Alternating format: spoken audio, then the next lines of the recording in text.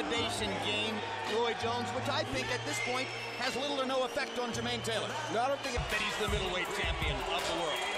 I think he definitely believes it. In recent weeks, for the second time in his career, Bernard Hopkins parted. I feel like he can fight just as well with or without Boyd because he's been doing it for so long, you know? I mean, Bernard's 40 years old. Taylor, yet Bernard still seems to want to pace himself. He fires a right over the top, and Taylor is Jermain even more reluctant to risk something now as the result of what he experienced in the last 4 rounds of the first fight. They trade left hooks. Taylor does more damage. Taylor threatening Hopkins and getting in a little right hand. Harold Letterman has divided the first 2 rounds. To prove here more so than Bernard Hopkins, so he will be forced to push the issue. Midway through the 3rd round, Hopkins beginning nervous and ultimately exhausted from. It can happen. Taylor is starting to look much more comfortable, much like the first several rounds in the first fight, when simply by the judges. You gotta watch it close, guys, and that's all there is. Jab there that gave him a chance to try an overhand right. He almost hit Hopkins on the back of the head. Now Hopkins has this assignment for the 2nd time in a row. And there's a couple of good jabs by Taylor and one spot. It's very easy for Bernard to set him up with a big shot. In this round, he's landed 6 out of 16 jabs. More fluent, he's starting to warm up a little bit, and he's starting to be able to see the difference. It's about the timing and the space. Good shot. There's a straight right hand by Hopkins, his best part of Hopkins.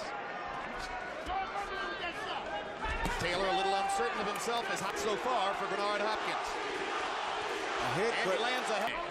He needs to change the angle. Jab lands again for Taylor. Off quick punches inside that. Straight right hand lands for Taylor, and our judge, Harold Letterman, had given the 3 preceding rounds to Taylor. Letterman gave that round to Taylor, too.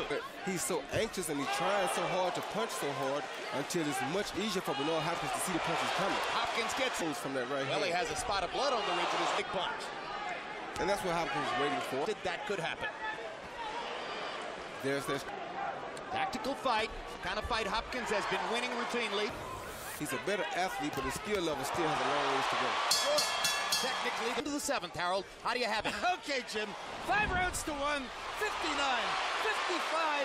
Very straight, Jim. Bernard Hopkins, when he throws a left jab, a beautiful straight right hand again. And Harold, the reason he's ducking after the punch, trying to keep his chin down after he throws a big punch. Even fight.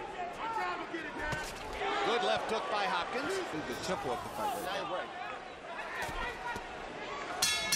Thank you. Certainly hasn't dug himself a hole. Big right hand by Hopkins lands, and Taylor retaliates with a right hand of his own. Very impatient and very anxious to land something. That was a good job. 3 jabs for Taylor, 4 jabs. Good left hook, Taylor. A little bit lower, and that would have been a dangerous right hand by Bernard Hopkins. Good left hook, assisted several times after the last fight. I had him out on his feet. Taylor, for his part, said, what lose power in their arc? It's the punch that travels 6 inches that might hurt you. This is the point in the first. If he range more, I think he has Jermain Taylor waiting on him more. Well, he's been fighting very confidently right now. However,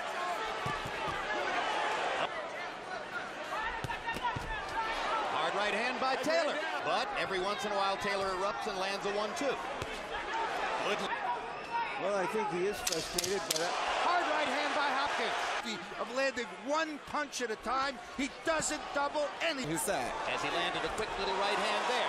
Tries straight right hand. Left jab land. Right hand landed for Taylor. And another one. Taylor's off to a great start in round 11. Big left hook. Taylor, being more relaxed, is into the late stage. Dominated the 11th round. Big left hook for Hopkins. And Bernard Hopkins caught him holding and landing a big shot. Now Taylor feels like he already won the fight on Harold Letterman's scorecard, barring a knockout. Swollen shut. That's from Hopkins' right hands and maybe from a butt or two. A few months by Hopkins' political campaign. Big right hand for... Another right hand for Taylor. Chases Hopkins over the course of the last 7 rounds. Straight right hand lands. I want to watch this again. Because a person that truly understands boxing can understand this Good entire combination for Taylor. Big statement in the fight was made by the champion. That explains why we need to see it again.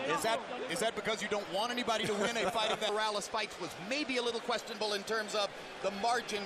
Jermain, bad intentions